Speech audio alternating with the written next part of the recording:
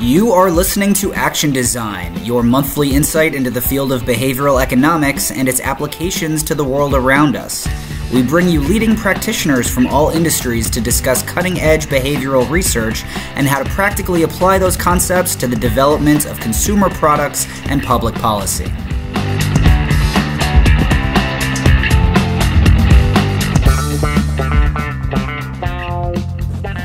All right, so we're good to go here. So hello, everyone. Thanks again for joining us for another riveting episode of Action Design Radio. This is your host, Eric Johnson, and I also have Zarak Khan on the line. Hi, everybody. Zarak, say hello to everyone. One of my favorite parts of starting this podcast is jumping the gun and saying hello to everybody while you're still introducing me. Hi, Action Designers. one of your many talents. And we're honored to be joined with, do you go by Catherine or Katy generally? I go by Katy. Okay. Just wanted to make sure. I always try to earn the side. Catherine means I'm in trouble with my parents or I'm publishing something. I never had that problem with Eric is just a pretty, there's no real longer version of that. So mine is both. But anyway, we're here with Katy Milkman from the University of Pennsylvania's Wharton School. So Katy, I figure we can get started if you want to give us a brief introduction to kind of a little bit of background and your, kind of how you came into behavioral science in general and kind of what your research focuses on, maybe anything you're kind of working on now that you're excited about. Sure. So I'm a behavioral economist at Wharton, and I got here through a long and winding road. I was an engineer in college and didn't really think that behavioral science was for me. I took one economics class, and all of the assumptions made about human rationality struck me as preposterous. So when I looked at the behavior of my own roommates, our inability to pull ourselves together and hit deadlines, behave rationally around members of the opposite sex, manage our own, drinking as freshman girls and so on, it didn't really strike me that we were optimal decision makers. So I defected from economics early, went to the engineering school, studied operations research, and decided to get a PhD because I got really excited about quantitative social science research, but not economics per se. I ended up in a PhD program at Harvard that was joint in computer science and business, and it was only there that I discovered behavioral economics. It was a burgeoning field at the time, and it was embedded in some of the coursework I did my first year, and I completely fell in love when I learned that people were actually baking in assumptions to standard economic theory about ways that people are predictably imperfect. I thought, this is for me, and I've been studying it ever since.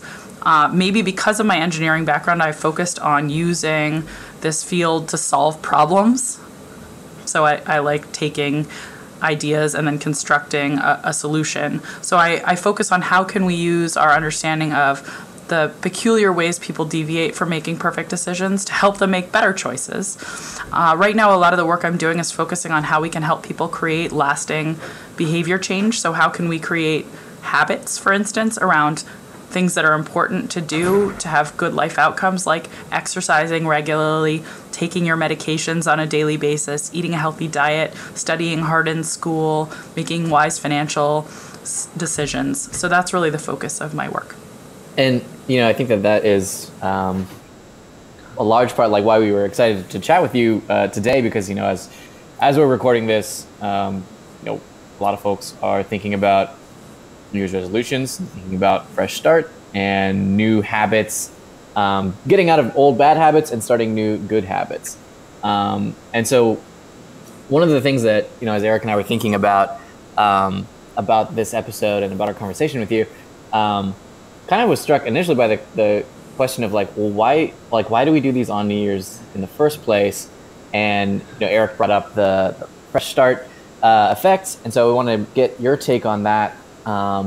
And how this helps or hurts us when we're doing behavior change. Sure. Well, I will say that I do tend to be more popular in December and January, I've noticed, because of the topic of my research. I get a lot more calls from reporters and friends. So anyway. Very seasonal interest. Yeah. So I've done some research on the fresh start effect. So along with Heng Chen Dai, my amazing former student who's now a professor at UCLA, and Jason Reese, who's my colleague here at Wharton, we've written a couple of papers about this phenomenon where at the start of new cycles in our lives, we feel extra motivated and extra willing to tackle our goals.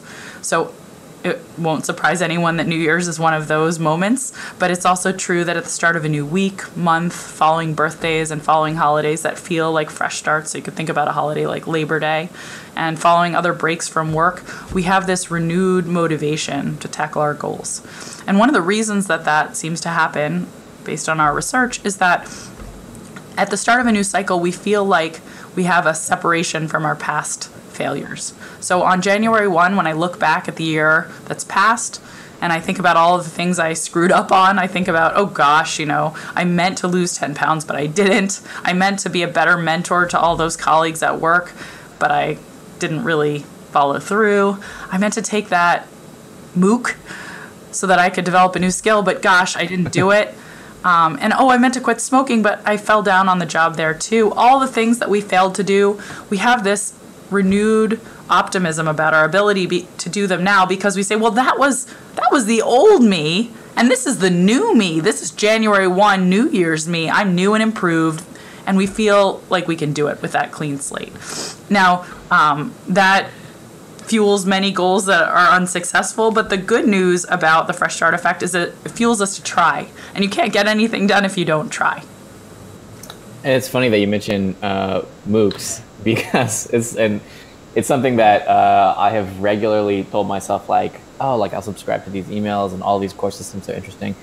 And I feel like I've gotten to a point where, unfortunately, like I've almost like worn out my fresh starts on this, where I've like signed up for a couple different classes and maybe I've even taken gotten a few lessons in. But at this point, I feel like every time I get a new course comes out or a new year, like it's hard for me to break out of that. Is that something that you have kind of encountered as well, where it's hard to like give yourself that fresh start? Yeah, it's an interesting question. We haven't really studied what you're describing exactly, which is that at some point, if you keep trying the very same goal over and over and over again, you will give up because you'll realize you're banging your head against the wall. I think the thing that's kind of amazing is how willing we are to give ourselves a fresh start and say we're turning over a new leaf repeatedly in our lives. And I think it's a good thing that we're so over-optimistic in general. But I agree with you. I'm sure that we all at some point burn out on some goals and recognize that it's time to give up. But a lot of the big things in life, the things that are particularly identity relevant, my prediction would be that we never really give up on ourselves completely, or at least I hope we don't, because that would be awfully depressing. Right. Yeah. Apologies to all the moods. So kind of like building on what you just said there. So one thing I was thinking about is like, I think the fresh start effects is a really good example of one of those. A lot of like the really good behavioral insights that we kind of find in the field like seem very obvious in hindsight. And like I read about the fresh start effect. I'm like, oh yeah, like I take New Year's seriously. And like a Monday is always like a different week. It's like all these, it seems obvious in hindsight that we can all relate to that. But do you think that kind of helps the fact that we are so kind of driven by thinking of things in bigger periods and different starts? Do you think that kind of helps us or hurts us in behavior change, like in generally speaking? And like, is it something we can take advantage of throughout the year when we inevitably probably falter from whatever our New Year's resolutions are? Yeah, well, again, I don't have data to support this, but my intuition is that it's got to be a helpful thing, that we have the opportunity to pick ourselves up after we fail because we can identify a new, fresh start that's ahead of us. And we can say, all right, I screwed up last month, but now it's February, I can do it now. Or, I screwed up last year, but I just celebrated my 40th birthday, and so now I really feel like I can take this on. This is going to be a new decade. It's going to be a better decade for me. So I think the opportunity to put bad things in the past and in the rearview mirror, it seems like it has to be helpful because otherwise we're going to dwell on those failures and never move on. In our research, we have shown that you can use these moments, you can call them out for people and motivate them to do things they might not otherwise be willing to do. So for instance, inviting people to start saving after an upcoming birthday turns out to motivate more savings than inviting people to start saving at the same point in the future, but not mentioning the fact that it corresponds to a birthday. So when I see that birthday associated with the savings opportunity, we think what's going on is that it feels like an appropriate moment to begin saving. It's a momentous occasion. It's a fresh start. So we're drawn to this opportunity in a way we wouldn't be if it were just an equally distant moment in the future when we could start saving. We've also shown this around dates like the first day of spring or some other calendar marker that feels momentous, like the end of the school year for students. Those are moments when they are more interested in starting to work towards goals and getting reminders to do that than the same dates if they aren't labeled as, say, the first day of spring or the end of the academic year. So it does feel like there's this opportunity, and in fact the data bears out that there's this opportunity to use fresh starts and what we know about fresh starts to help people make more self-controlled decisions. Yeah, that's a really good point. Like we can take advantage of ourselves, but also if you're someone who's trying to motivate like positive behavior change, like saving more, like that's something you should take advantage of and thinking about your interventions.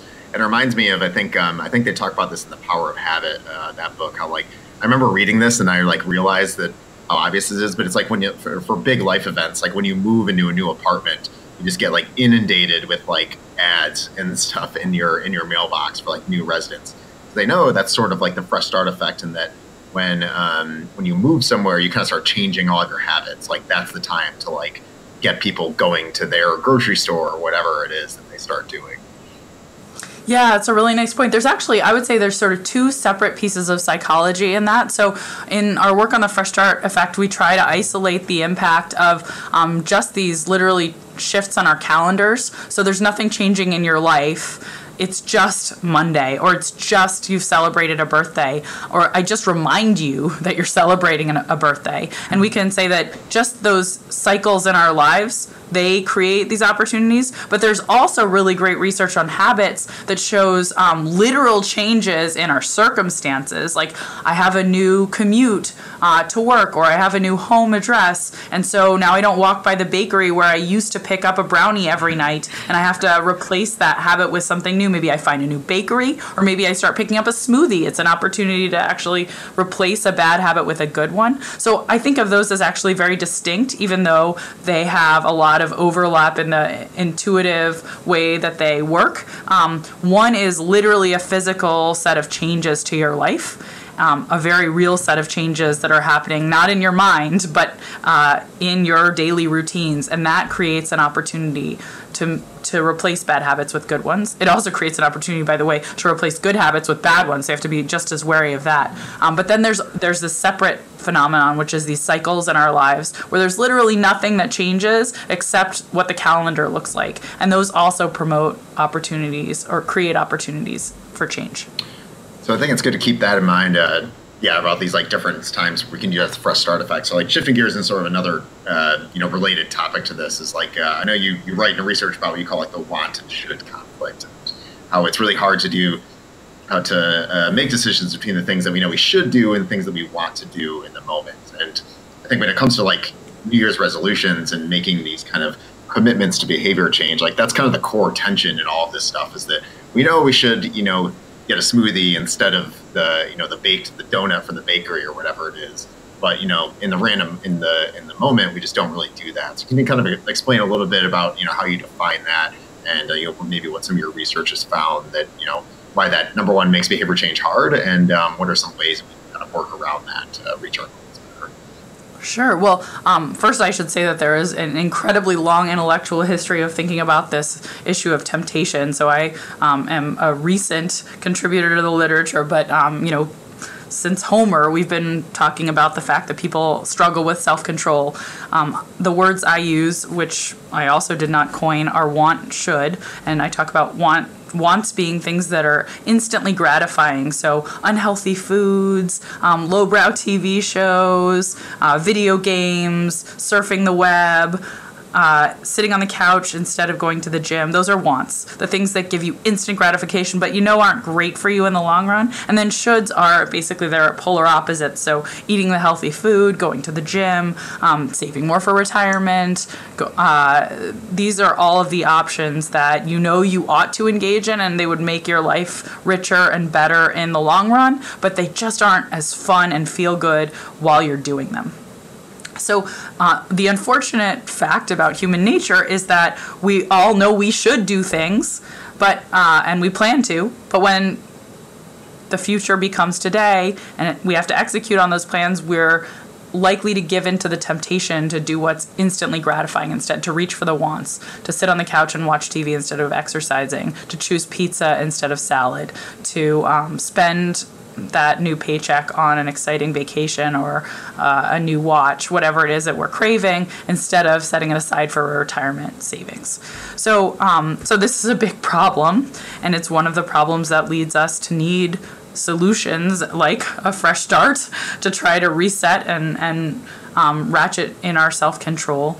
I've done a lot of work on what are different solutions we can offer to people. One of my favorite ones, and this I think is best illustrated when you think about exercise, is something I call temptation bundling. And that is trying to link a want with a should. So you can only enjoy that want when you're engaging in the should in order to make the should more appealing. Let me be very concrete. So imagine that for you, a want is watching lowbrow TV shows. And you know you should do less of it. You should spend time with your family or working longer hours in the office on your startup. But whatever it is, instead you often give in to indulgence and go binge watch TV.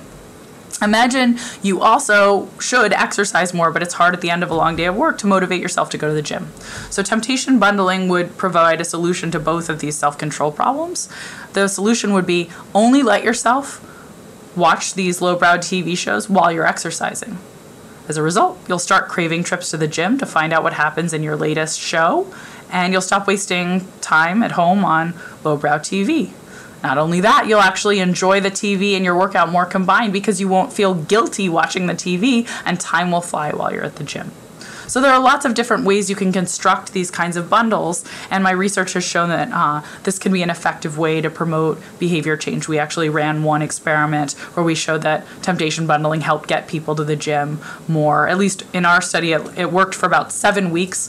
Then the gym closed for Thanksgiving break. Students who were in our study went home. Maybe they forgot about whatever tempting entertainment they had linked with the gym, and then the effect actually went away. So it also highlights the importance of figuring out how to make things have real staying power. But temptation bundling at least can help kickstart better habits and get us going for a little while. I think that's a fantastic example, and a great tool for people to use. Are there other suggestions that you have for our listeners, and also probably for Erik and myself, of things that we should be... Definitely not me. I make perfect decisions all the time.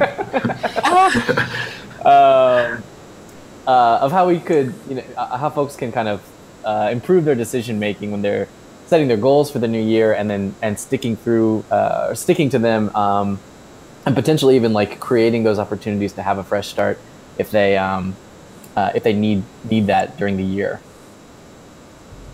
Yeah, absolutely. So a lot of the work that's been done that I'm going to reference now is not my work, I should say. There's a decades-long literature on how do we follow through on goals, and my work on temptation bundling and fresh starts builds on that.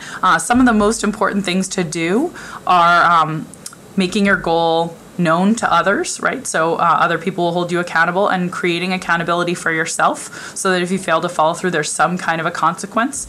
One way to do this is actually by using what's called a commitment device. So literally putting something on the line you'll forfeit if you fail to achieve your goal. A cool website that I always recommend is a website called Stick, STICKK.com. It was actually created by a behavioral economist, not me. I wish I had co-founded because I love it. But I'm an avid Stick user myself, so I will back that. Yeah.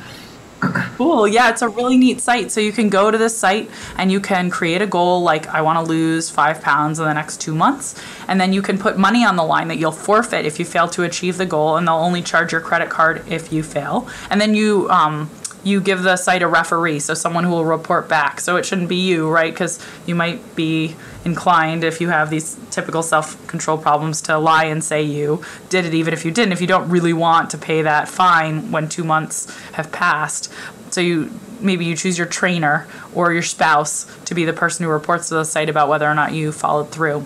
And that's a good way to put your money where your mouth is, so that there will be real consequences if you don't follow through on your goals. But other ways to create consequences are to make your goals public, so tell people about them. You can post about them on Facebook or Twitter or whatever your preferred social media is.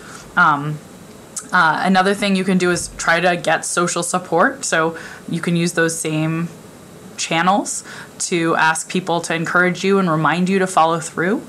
It's really helpful to make concrete plans about exactly how you'll follow through on your goals. So rather than saying an abstract goal like, I'm going to lose 5 pounds, but not thinking through how you'll do it, you might say, okay, every morning I get a Frappuccino, and what I'm going to do is I'm going to cut that out, and I'm going to eat the same diet basically otherwise. And because of the calories in a Frappuccino, that ought to actually get me to my goal of losing 5 pounds in the next 2 months. Maybe it's that you're going to start going to the gym on Thursdays and Tuesdays, and so you could be concrete about that too. But whatever it is that you need to change in your life to achieve your goal, you need to make a plan about that and be as concrete as possible, so you know exactly how to act on your best intentions, and it'll be harder to put off or fail to do this vague thing that you said you intended to do. So those are a few of my best tips for how to achieve your goals. Yeah, and again, I'll vouch for stick.com. That makes it really easy, because I think a lot of us know we need accountability for something, and we need some sort of consequence. Like I always use the example, like when you think about your job, like, you know, you always show up to your job on time because there's like social consequences, there's monetary consequences, like you'll get fired eventually, or like you won't get a good performance review if you don't show up on time. And there's all these reasons that, like, even in the, you know, we wake up in the morning, we don't really feel like getting out of bed, but we get up and we make it to work on time because there's all these, you know, social pressures and things on us. And, you know, I try to think about that for any other kind of habit you want to develop, or, you know, better behavior, and that how can you kind of create that similar incentives. So like something like Stick, I think, helps a lot, where it just makes it really easy to create those monetary and social incentives in, you know, a couple minutes on a website to help you do that. Yeah, no, absolutely. Yeah, another thing that you kind of mentioned with, like, you know, so the social aspect is, I think one thing for people to consider that, you know, fits a lot of these that's helpful is it's a lot more popular now to have these kind of group, like a common one I know for most people for New Year's resolutions is like exercising. And it's more and more common now to have these kind of group fitness and like health groups, like things like CrossFit and like Orange Theory and stuff like that, which cost more but give you like a built-in social support network that sort of keeps you accountable and kind of like builds in that kind of social aspect that, you know, number one, adds some like consequences to it, and also just makes it more enjoyable to actually, you know, it's a little bit of that temptation bundling temptation bundling, where like it becomes kind of fun because you're making a social group and you know, kind of making some friends while you're doing this thing you want to do. Yeah, exactly. That's a great suggestion. Cool. So I think that kind of covers the basic questions that we had around this. Is there any other kind of like parting thoughts, or kind of like, you know, things people should think of as they're, you know, setting goals for the rest of the year and thinking about how to kind of commit and make those happen? That's a good question. I think we've covered the key stuff. I think, you know, there's a lot of interesting behavioral science out there about how to follow through. And so I'd also say for the people who are into behavioral science at all, enough that they're listening still at this point in the podcast, maybe I'll recommend some books that you might want to pick up to get even more tips about how to use these techniques to improve life outcomes. None of these are written by me. I've never written a book, so I'll just say I'm giving free advertising to other people because I think they deserve it. I think Robert Cialdini's book Influence is a wonderful book about what are the factors that shape our decisions. I think Charles Duhigg's The Power of Habit is also a very worthwhile read, and I think Nudge by Dick Thaler and Cass Sunstein is also a terrific book as you're trying to understand what are the forces that shape our decisions and how can we use them for good. So those are some readings I'd recommend that may help people who are trying to figure out how to achieve their goals in the new year. Great. And if people want to keep track of your work and the type of stuff that you're working on, like what's the best place to kind of find more of your research and, keep track of the type of stuff you're working on?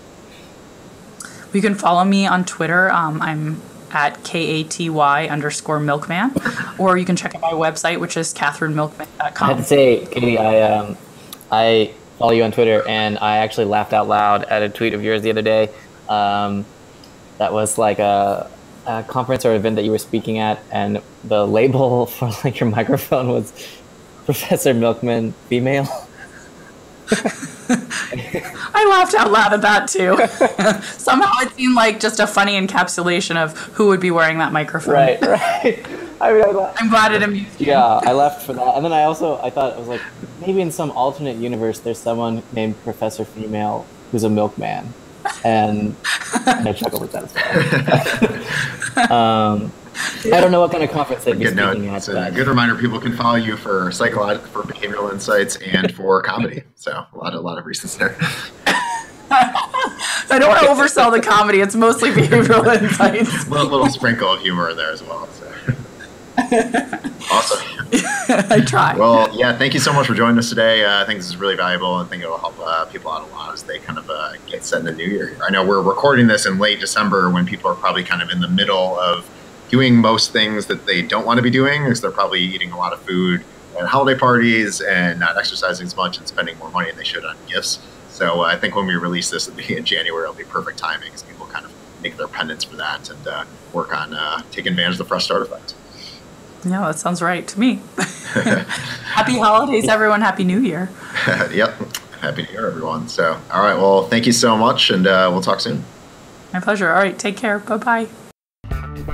Thank you for listening.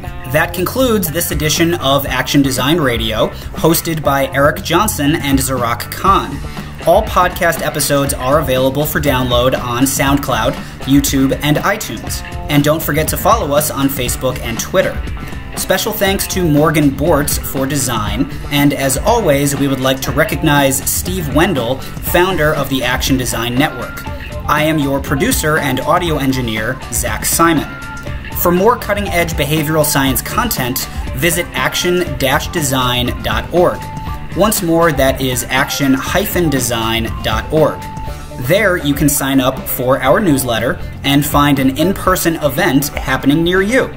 We have chapters in over a dozen cities in the United States, plus Toronto. Also, on our website, you can find additional notes and links regarding the topics discussed in today's episode. Once again, thank you for tuning in, and we will see you again soon.